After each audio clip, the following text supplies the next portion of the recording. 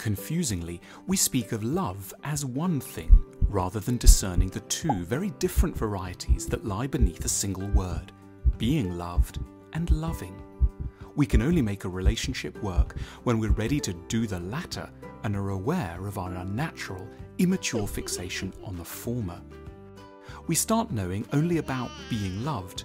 It comes to seem very wrongly like the norm. To the child, it feels as if the parent is simply spontaneously on hand to comfort, guide, entertain, feed, clear up, and remain almost always warm and cheerful. Parents don't reveal how often they've bitten their tongue, fought back the tears, and been too tired to take off their clothes after a day of childcare. The relationship is almost always entirely non-reciprocal. The parent loves, but they don't expect the favour to be returned in any significant way. The parent doesn't get upset when the child has not noticed the new haircut, asked carefully calibrated questions about how the meeting at work went, or suggested that they go upstairs to take a nap. Parent and child may both love, but each party is on a very different end of the axis, unbeknownst to the child.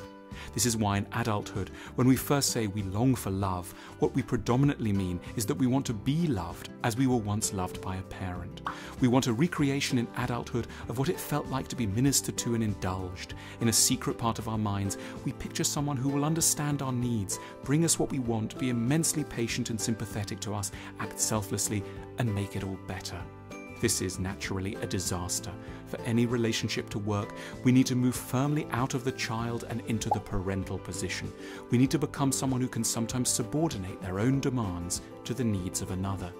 To be adults in love, we have to learn, perhaps for the very first time, to do something truly remarkable, for a time at least, to put someone else ahead of us. That's what true, mature love actually is, much to everyone's initial surprise.